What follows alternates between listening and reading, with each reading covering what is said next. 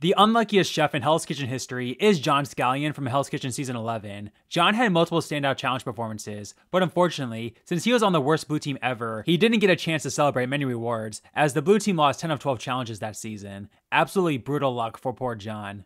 Ladies, tough decision. The red team or blue team? My favorite was the blue team. Wow. Jennifer? I'll go with the blue team. Brianna? The blue team. Wow. Congratulations, blue team. Good start. Prefer the red team or blue team? Red team. Red team. Red team. Red team. Well done. Another point to the red team. Thank you. Congratulations. Great job. I don't say anymore. We were so close. It's just another demoralizing blow for the blue team. You've won 1 challenge out of 9. Come on. Ridiculous. Guys, I could have been People magazine at the highest rank scored of everyone. This is like the 3rd time I've had the best dish up there. I'm so sick of being the only person that gets it.